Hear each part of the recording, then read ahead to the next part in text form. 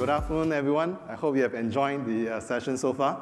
I'm going to start off my track with the topic IT transformation with containers and DevOps. Now, before we start looking into DevOps and containers, let us take a look at how companies are transforming from the IT perspective. Now, this is something that has been talked about for many years, so I just want to give all of us a walkthrough before I actually dive into the key topic.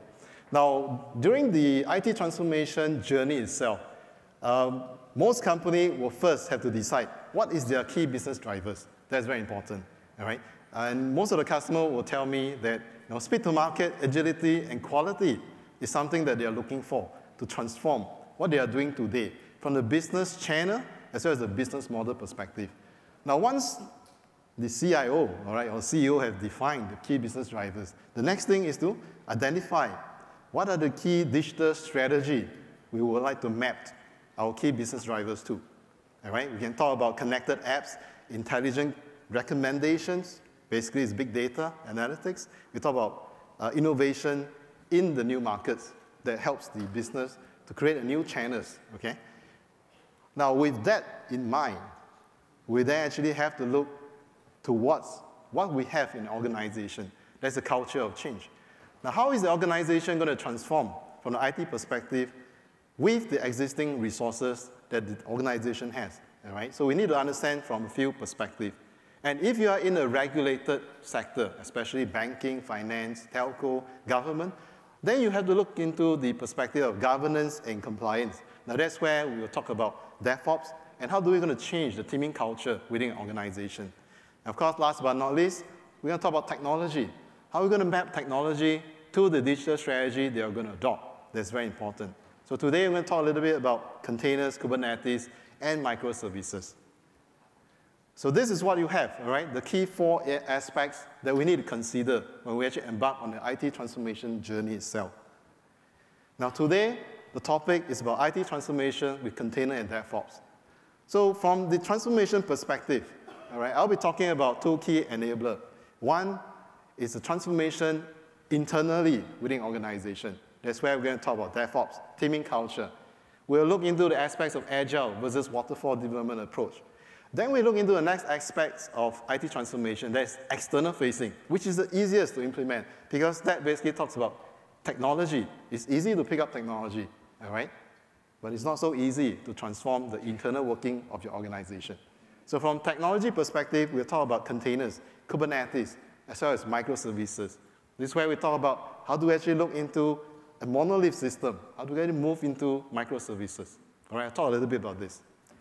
So from a transformation perspective, all right, we'll first look into the internal change. How are we going to change internally, all right, to enable my team to embark on this IT transformation journey. This is where we talk about DevOps. We talk about teaming culture. Now, if your organization is not on agile development approach, does it mean that you cannot transform your IT? Answer is no, because you can still implement DevOps with a waterfall approach, okay? There's no right and wrong in doing DevOps. It's what is relevant to you at a point of time. So I'll talk a little bit more about DevOps in a short while. And then we talk about transforming outwards. That's external facing. So we're going to look into the aspects of infrastructure, all right? We're going to look into applications. That's where we're going to cover containers, Kubernetes, and monolith versus the microservice aspects itself.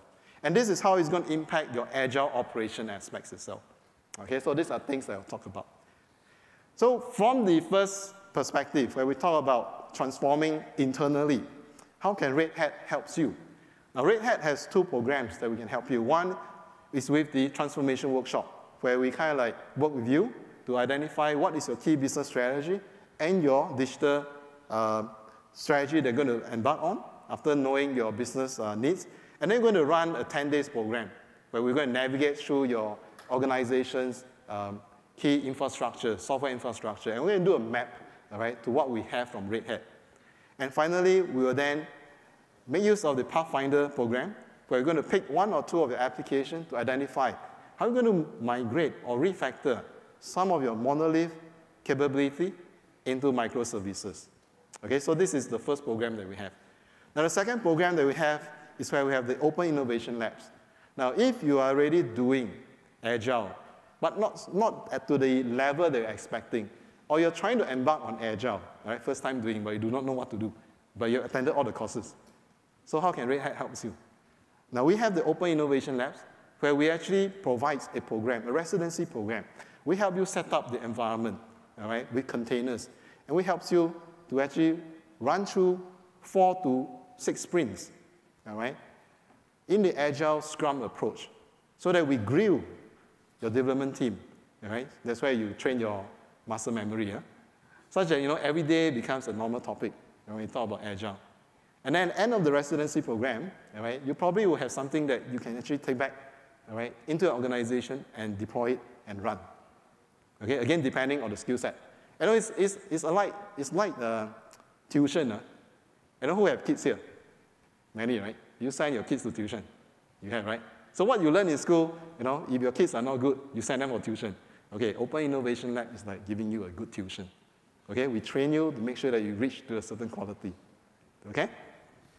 So that's what we have, right? From the teaming culture perspective, how Red Hat can help you.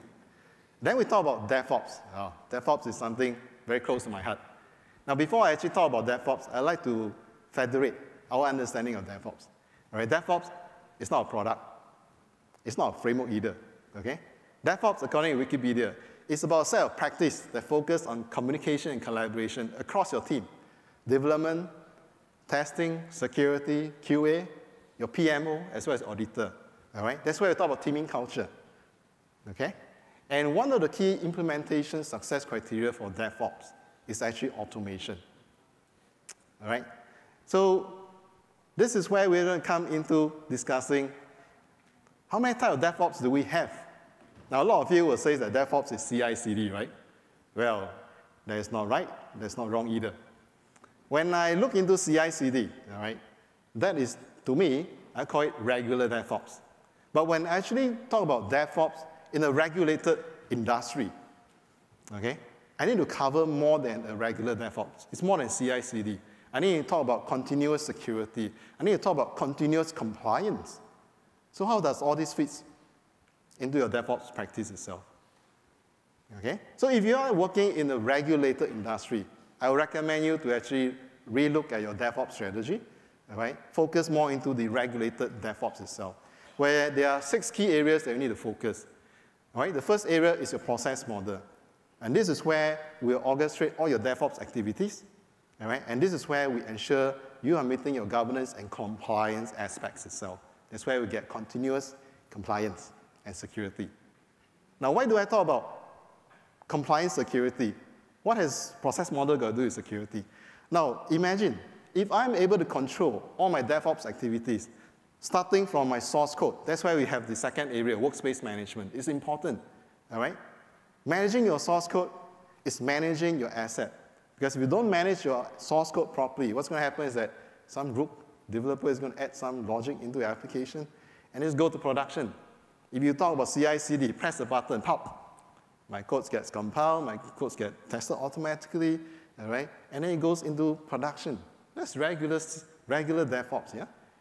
But when you're working in the regulated industry, you know that such thing will never happen. Because there's a gatekeeper, and the gatekeeper is your QA team, or maybe a security team. Or perhaps your end user who like to do user experience testing, right, before you roll it out. So you can see that different customer has different needs when it comes to DevOps. It really depends on which sector you're operating in and what are your needs, okay? So as I said earlier on, all right, security is also related to your workspace because that's where you control, all right, how your source code is being worked on. Now let me ask you a very simple question. How many of you here are sure that today your developer are using a source code that represents your current production baseline when they're doing their change request? You're sure? Yes? Great. If you're sure, it's good. If you are not sure, then it becomes a big problem, right? If I have a production release that's running version 2.3, and my developer are using version 1.5 source code, what's going to happen when the new changes are rolled out to production? You say goodbye to all your feature set that we introduced in release 2.3. That is a big compliance issue, and it impacts your security as well. All right? That's the reason why we need to look into workspace management. And most CI discussion doesn't talk much about workspace management. They talk about having a hook that triggers off. Upon check-in, I start my build. That's what I'm going to talk about the next topic, build management. All right? Interesting, build management. Where are you building your application? On your laptop? Or you have a build server? If you have a build server, that's great, because you're going to have a standard operating environment. Now, if you're building in your laptop, and then you're storing a runtime somewhere in your laptop, and you're going to deploy this runtime to production, I'll say good luck to you, all right? Because there are compliance issues, because virus can get in. Someone might change your runtime, all right? That's the difference, again, between a regular and regulated DevOps.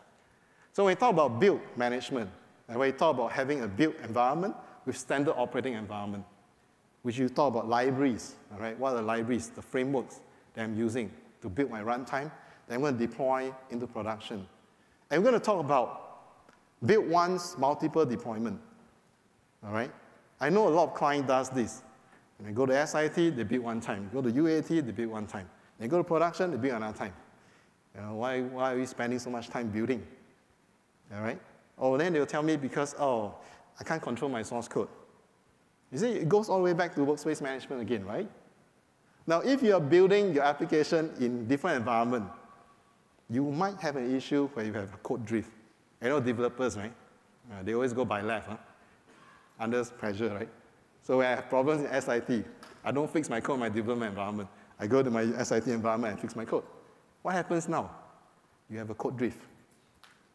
Because the developer said, anyway, I'm going to rebuild, right? So it doesn't matter. It doesn't matter for that release. But it matters for the rest of your build pipeline integrity. Imagine if you are doing parallel development. This becomes an issue, okay? So when we talk about build management, it's important that we build in a controlled environment, and the outcome or the output of the build itself must be published to a SCM repository. This is where you store the history, all right, of when the build was created and who created it. Very important. So this is the first part we talk about CI, right? Extended CI. Lots of things, right? So it's not just about triggering a hook upon check-in, then you do a build. No, it's not that. Then we talk about release management. That's area 4. Release management is the easiest part. This is because it is about automatically deploying an application, all right, into your target environment. So the question here is, how do I automate my release management? A lot of customers will do manual deployment in SIT, UAT, and finally, when they go into production, oh, they have a script that does the deployment to production. My recommendation, for regulated DevOps is to keep your build script and your deployment script as part of your source code. So that becomes your single source of truth. And at a point of time, when I need to rebuild my environment, I know how to rebuild my application. I know how to deploy my application, regardless of the target environment. Is it SIT, UAT, or maybe production itself? Okay? So this is where we're going to talk about release management and how it ties all the way back to workspace management again. We will need to have a single source of truth. Okay? And finally, release management that does the automated release. Release to where? Release to an environment. How are you managing an environment? All right? Are you managing an environment in terms of VMs, or is it bare matter, or is it in terms of projects? Now, this is where, if you're working on containers, it helps. All right? Technology impacts your DevOps practice. It's very important. So you're running monolith system versus container-based system. All right? Your DevOps practice will be different, but the 6 key areas are the same. You will never change. Okay? So in terms of environment management, that's where we talk about how do I have a strategy where I do a build and tear down approach. Why do I do that? Because I want to consolidate all my infrastructure. When I need my SIT, I bring it up. When I'm done with my SIT, I tear it down. So everybody can share a common pool of infrastructure. And this is how it's going to help, all right? Optimizing and increasing the productivity of the people as well as the resource. And last but not least, test management, all right? Test management exists everywhere today, right? Everyone does testing, whether it's formal or informal. And the test management aspects itself will focus on the consumption of your SIT and UAT environment, okay? And they are the gatekeeper when you actually transform your source code to runtime before it gets promoted into production itself. All right? Okay, I've talked a lot about DevOps. There are a lot more to talk about, but I guess I need to move on. So this is what I want to focus on, regulated DevOps. All right? If you are doing regular DevOps today, maybe you might want to consider how to move into a regulated DevOps if you're in a regulated industry. So how does everything stack together? Now that I've defined my DevOps practice itself, the next thing is to bring in, all right, how I'm doing my development. Am I doing cloud-native apps? All right? Now, I can achieve having a cloud-native apps by doing agile or waterfall approach. It doesn't matter. Okay? I can have small waterfall. This is very close to doing agile. All right? But the key thing about creating a cloud-native application is the 12 factors, all right, of creating the application. And one of the key ones that I always remember is don't ever do logging to a local file system because that's no longer cloud-native. Because you're going to tie your application to the environment. That's no good. That's not going to support your agile operation later on. Okay? So something you look at. Now, of course, once I have my application, what do I deploy it to? This is where we talk about you having a multi-cloud strategy. All right? You might have a private cloud. You might want to actually spin up some loads to the public cloud when you run out. Or I just want to manage a bunch of VMs.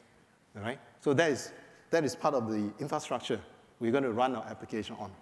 And you can see that the DevOps practice is going to help you push, all right, your source code, transform to a runtime, push it into the test environment, all right, tear down the test environment once I'm done with it before I actually deploy in my production environment. And that's where we talk about, finally, the management and automation aspects of it. How do I manage my runtime? How do I automate, all right, how this highway that I've just built using the 6 key areas that define a regulated DevOps, okay?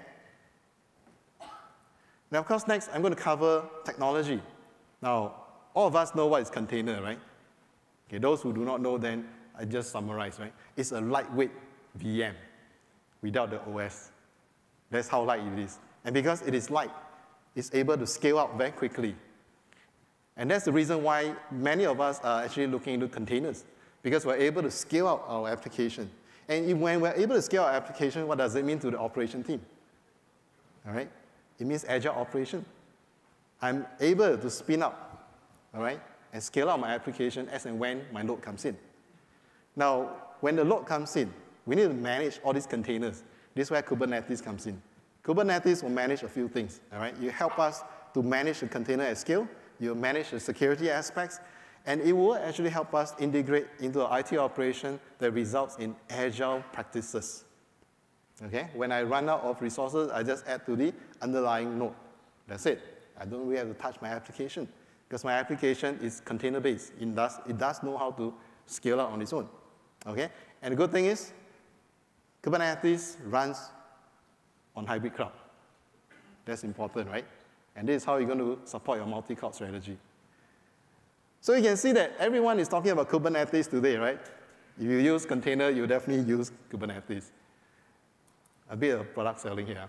Okay, so I have OpenShift Container Platform. Now, a lot of clients that I talk to will associate OpenShift Container Platform to Kubernetes. It's not that true. Kubernetes is part of what we have in OpenShift. OpenShift has more than Kubernetes, okay? You can see that in OpenShift, we provide CI/CD capabilities, all right? Service catalog, container registry. We talk about security. We talk about console. We talk about SDN networking. We talk about storage. We talk about logging and monitoring. These are additional capabilities that we're building, all right, on top of Kubernetes, and we present to you in the form of OCP, OpenShift Container Platform. And the good thing about OCP is that we will provide a layer of developer experience. That's why we thought, the green aspects, we have all our Red Hat middleware stuff that runs on it. So it makes the adoption of technology so much easier, all right, in your OCP, which is your platform as a service. So now I no longer have to worry, all right, about my software infrastructure. All right? Let OpenShift manage all these things for you. And then you focus on your KPI, which is to build software, and it's not to build the platform, yeah? Leave that to Red Hat. Okay. So in terms of OCP, OCP enables IT transformation from a few perspectives. One is resiliency. where we talk about self-healing. This is where we talk about, your application running on a container that goes out. All right? OCP can automatically bring up your pods again. Okay? Self-healing. We talk about scalability. All right? When your load comes in, hitting your containers, all right, your pods, all right, what we can do is configure a threshold. When we reach to a certain limit, we're going to scale up my pods. That's how we do scaling up. And when my load reduces, I scale down. This time I'm going to save, all right, my infrastructure costs instead of doing one lump sum investment for my project. Then we talk about portability. The application container image that we built on OCP can run on OCP that is running on the bare metal or on a VM or on a cloud that's public or private. All right? I have clients who runs hybrid OCP deployment, OCP on-premise as well as OCP on the cloud. They basically segregate, all right, the sensitivity of the application. Data that is sensitive to the organization, they will actually run those applications on the on-premise. And those client-facing applications, they run OCP in the public cloud. And of course, they have microservices that connect to one another, all right, from the public cloud to the on-premise aspect itself. Then, of course, OCP gives you added security, all right? And OCP provides the multi-tenancy capability. That's where we talk about security, okay? Now, to put it all together, how it looks like is this. I have my DevOps practice, all right? I know how my application will be built. Hopefully, we are building cloud-native application, okay? And we're going to have OpenShift as the platform as a service that's going to be running on your multi-cloud strategy infrastructure, okay? So what we do is that we manage everything at the OpenShift level. Take that as a pass, okay? This will basically lighten the workload of the operation team. The operation team just need to manage those resources that actually supports OpenShift, all right, OCP. That's basically talking about the memory, the worker nodes, the memory, the CPU, etc. Then, of course, we're going to implement the management and automation aspects of how we transform, all right, a source code to runtime before it's accredited, and then we finally deploy to production, okay? And how OCP enables DevOps. It's very interesting, right? I kind of summarize, all right, what capability we have from OCP that maps to the keys 6 areas that I've talked about. All right, first is the process model, where we can integrate OCP to a process workflow, all right, using the OC client, all right, and then we can make use of the process model to control, how do I create a development branch, regardless of what SCM tools you have, all right, and how do I do a code freeze to create a release branch. Now, of course, area 2, we talk about workspace management. This is where OCP doesn't play a part. This is where you talk about your respective SCM solution that you have. Then we talk about build management with the S2I capability, plus OCP provides you with a controlled build server, because we will create a build project itself, where we will build all our application, all right, container image from the project itself. So we have all the history. We have rights, who can access to the build server itself, all right, with all the builder image, which is part of your config management that we talk about, which is the extension, all right, usually in the level 1 DevOps that I talked about with my client. When we talk about release management, we're going to leverage, all right, projects that's equivalent, okay, to environment. So I can create multiple SIT, UAT environment as and when I need it. I tear it down when I finish all my testing. This is where I talk about having the tag and having the creation of OCP project, all right, on OpenShift itself. Then we have environment management. This is where we talk about creating the projects, all right? And then we talk about the test management, where OpenShift can help you create multiple test environments, which means that if you're doing parallel development, you are now able to do parallel testing, all right? Traditionally, what happens is that, I can do parallel development, but I only have one instance of SIT or UAT, which means everyone will have to wait. It's like funnel, so what do? Hey, let's go coffee, right? And productivity goes up. So with OpenShift itself, we kind of like federate and increase productivity by providing, right, on the fly, the testing environment that's needed by the development team, okay? Okay, I'm going to spend the last 5 minutes to talk about IT transformation that's happening in this part of the world, all right, Asia Pac. First, we have Macquarie Bank, then we talk about Cathay Pacific, and then we talk about Pioneer, okay? Now, all these are Red Hat's clients, who have embarked on the IT transformation journey with Red Hat by implementing OpenShift as a core technology, all right, with other Red Hat offerings, right? For example, Macquarie Bank, okay? Their objective, all right, is to increase their time to market, okay? And then they want to create impact on their business. This is where we talk about the digital-first banking in Australia, where they reshape how the Australians are actually doing banking, all right? And in this situation, all right, more than 60 business-critical applications were migrated, all right, onto OpenShift. That's how aggressive they are, okay? I want to talk a little bit about Cathay Pacific, all right? Cathay Pacific is interesting, all right? They wanted to increase their market size by creating apps that actually draws customers, all right, to ride on their planes. And what do? Is that they actually embark on OpenShift, OpenStack, all right, as well as the applications, okay, where they actually migrated 50 B2C applications onto OpenShift, okay, over a year. That's how aggressive it is. Of course, Red Hat was one of the key partners with them, okay? And last but not least, we have Pioneer, all right? Again, Pioneer wanted to work on something, all right, where they can scale up, all right, the capability they're providing to their clients, all right? Again, this is where they actually make use of OpenShift container platform, all right, to actually create those applications that allows, all right, application to scale up, all right, and scale down as and when the load actually kind of like increases. Okay, with that, what I've done is that I've finished my presentation. Is there any question? Nope. If not, I thank you. You have a great day ahead.